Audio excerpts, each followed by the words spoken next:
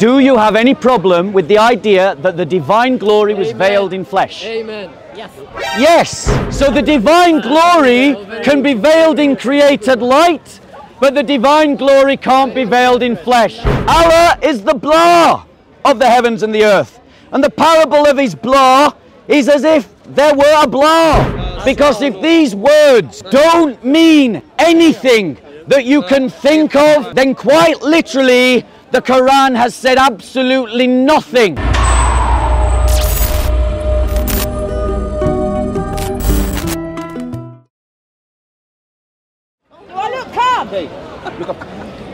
Right, no, seriously, when I'm not mowed, then ask me. Like, Are you angry? You're angry, yeah, you're an angry one. You blaspheme, my God. You're an angry one. Crap about the Hamid. Oh, what did I say? If I said, if I was. What did you say? Oh, what did he say? Are you lacking on drugs?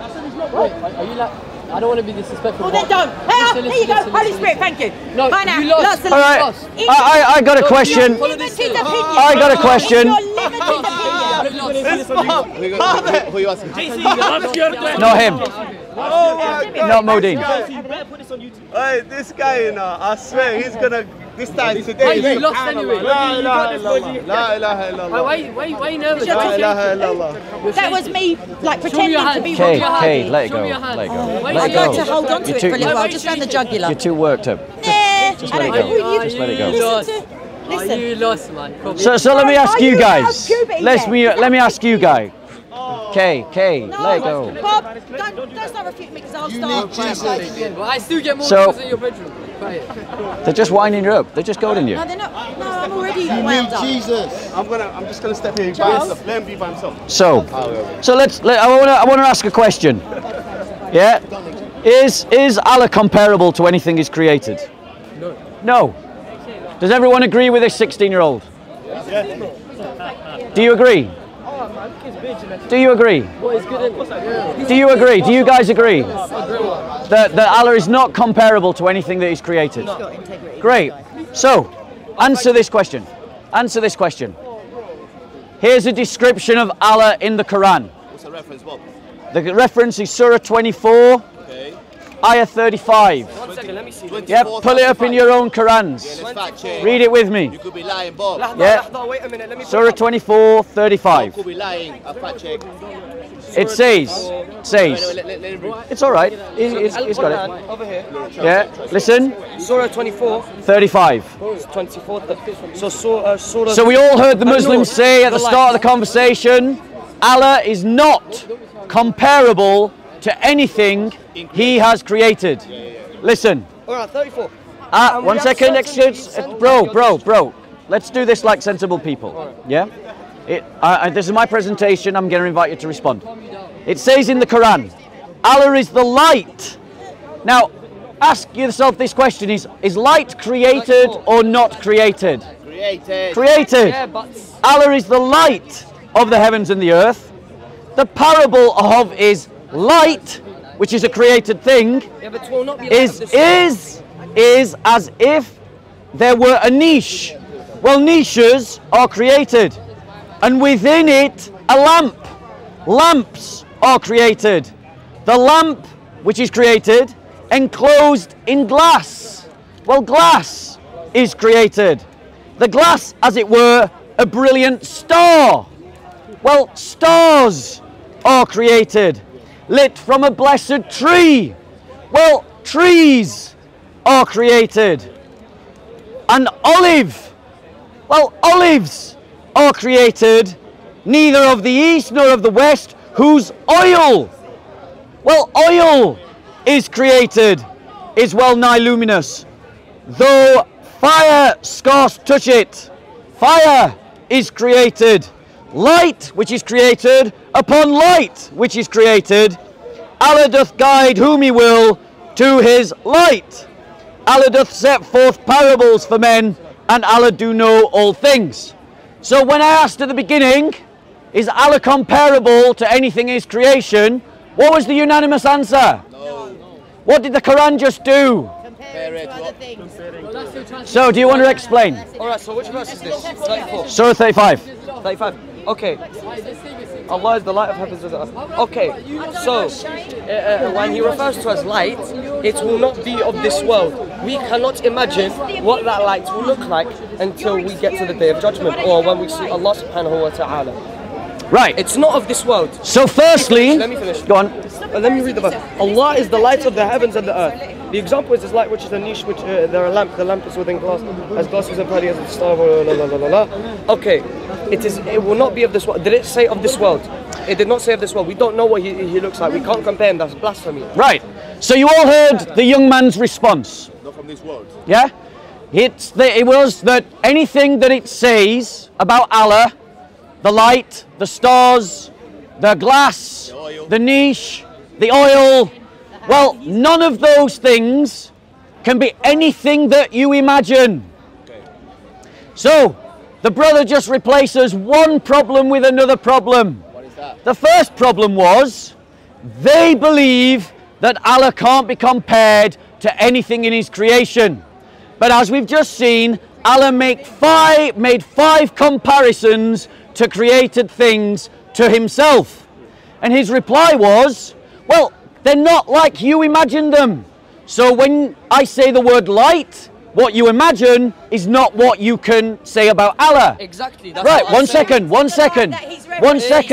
No, okay. Bro, guys, you're jumping around. Listen to me, because you've just made your problem worse. Oh. Because if we say that light doesn't mean anything that you can think of as light, and glass doesn't mean anything that you can think of as glass, and stars doesn't mean anything that you can think of as stars, then what has actually been communicated? Let me read it in the way that we are now understanding from this commentary. Another answer to that. 1 second. Allah is the blah of the heavens and the earth. And the parable of his blah is as if there were a blah, and within it a blah. The blah enclosed in blah, the blah as it were a brilliant blah, lit from a blah neither of the east nor of the west. Because if these words don't mean anything that you can think of or imagine, then quite literally the Quran has said absolutely nothing. It has communicated nothing to you. And therefore, how can it be from Allah? How would you reply to that?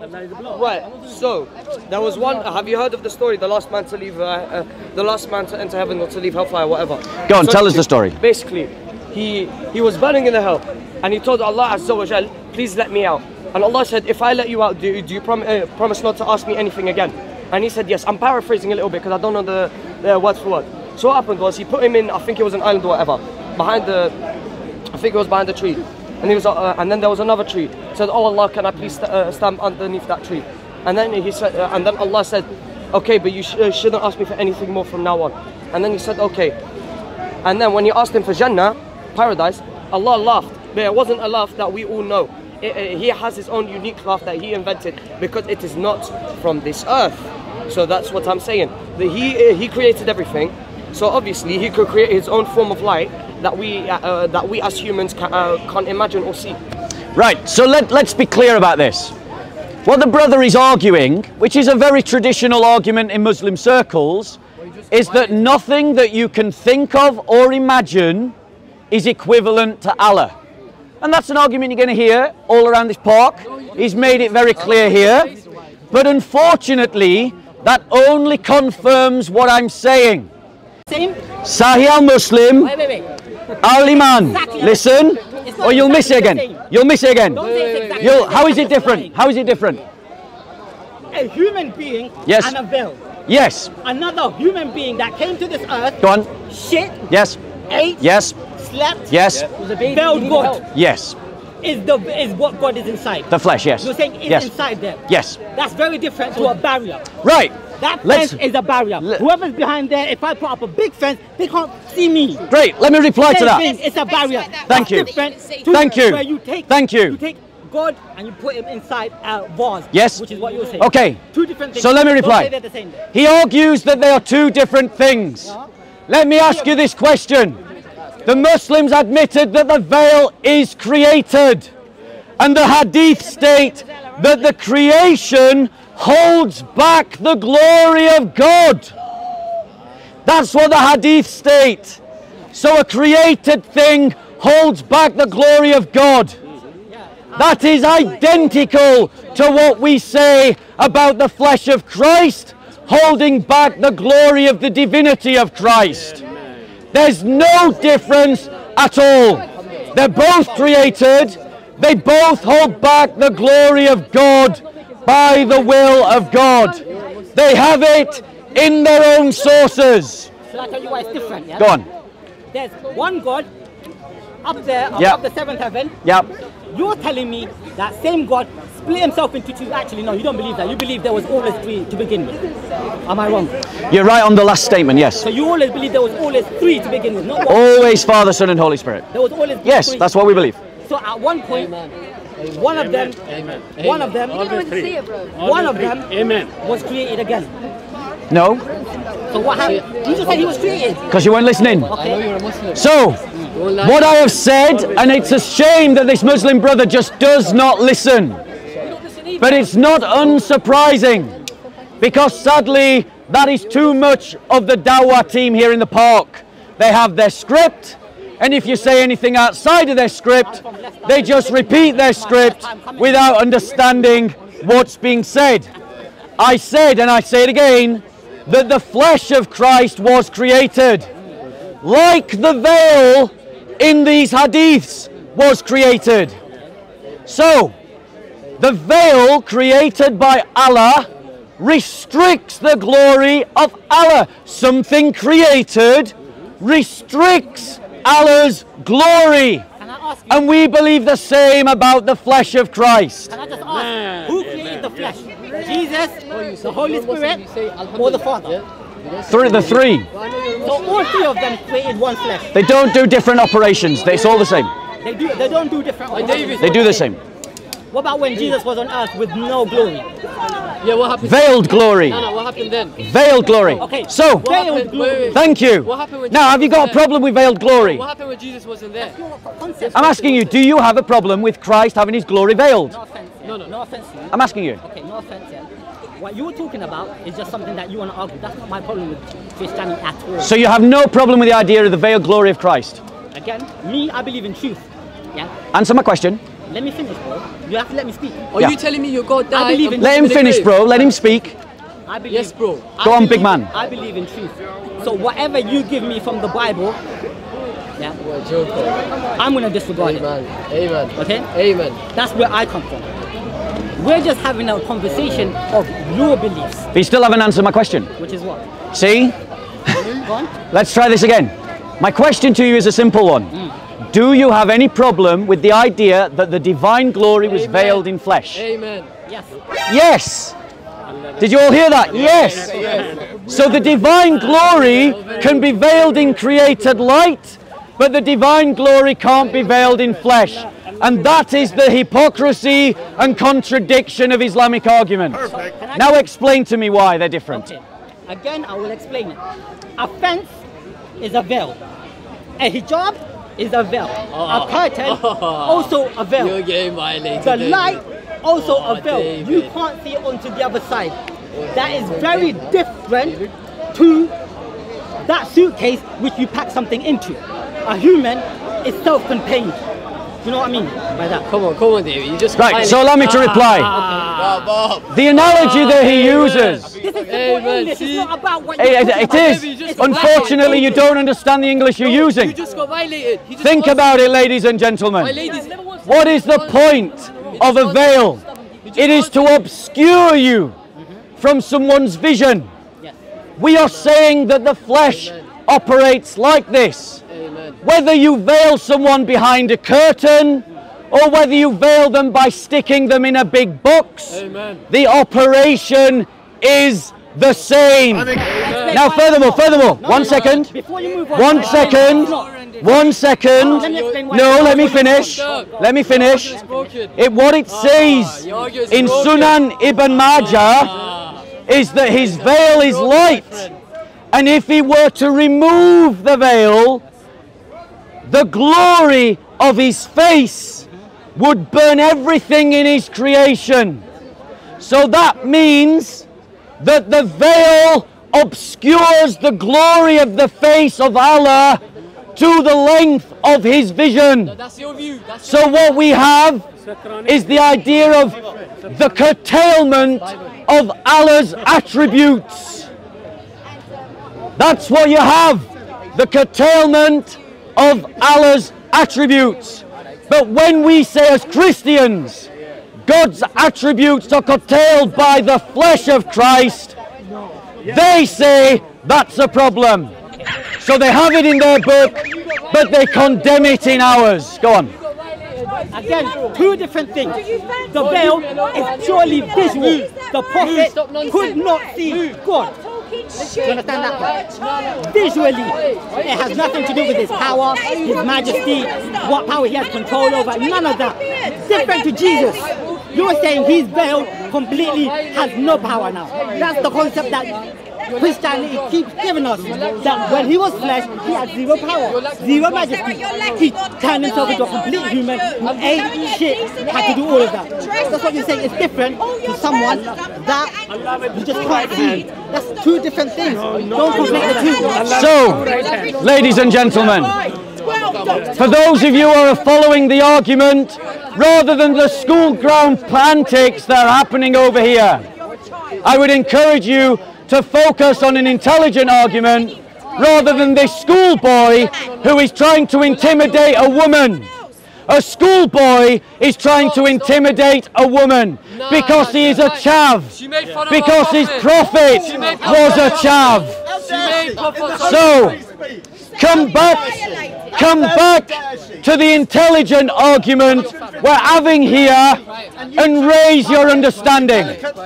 So, the brother said that the flesh of God in Christ limited the power and the glory and the majesty of God. And we agree, it does. But the hadith say exactly the same. Focus on the intelligent conversation. This is what the hadith says. Sunan Ibn Majah, number 195, Book of Sunnah. The grade of this hadith is a Sahih hadith. Everyone say Sahih. Sahih means reliable. His veil is light.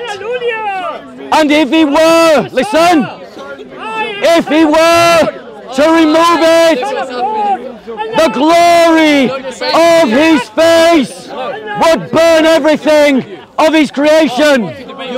So the veil of Allah is preventing the glory of Allah from burning creation. That is exactly the same as what we believe about the flesh of Christ. So the Muslims have a contradiction in the argument that they make against Christianity and the things that they believe themselves. And this Muslim agrees with me. I agree with him. But the issue is, this is hadith-based Muslims. So I think the Christians and the hadith-based Muslims are both wrong, right? So if we go to 2 Chronicles chapter 22, verse 2, 40 and 2 years old was Ahaziah when it began to rain, and he reigned in Jerusalem for 1 year. His mother was Athaliah, daughter of the king of Omri. But if you go to 2 Kings chapter 8, verse 26, 20 and 2 years old was Ahaziah when it began to rain, and he reigned in Jerusalem for 1 year. His mother was Athaliah, daughter of the king of Omri. So it doesn't make sense either. So let me reply.